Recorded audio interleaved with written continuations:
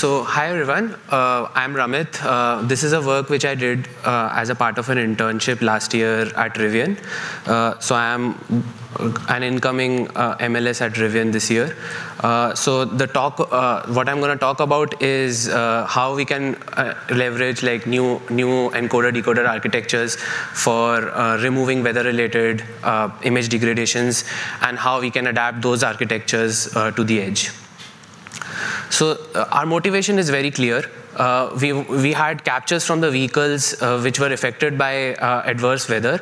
This adversely affects most of our computer vision algorithms like detection, segmentation, and depth estimation, which basically powers many of our features in the Rivian vehicle. And having a clean image is also desirable in photography. Here I present to you some of the degraded sequences captured from Rivian vehicles. As you can see, there are a lot of raindrops on the images, and this adversely affects our object detection and other computer vision algorithms.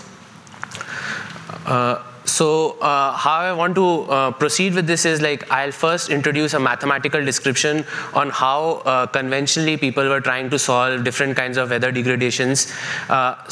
The first one being raindrops.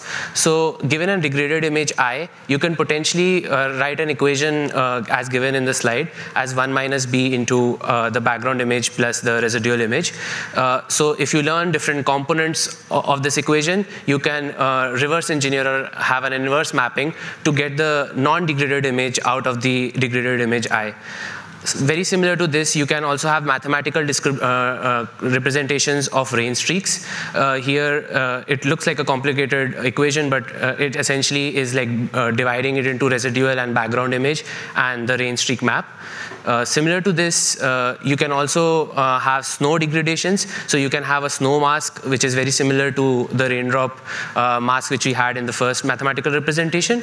And then the degraded image is then also a combination of the snow mask and the background and the residual image.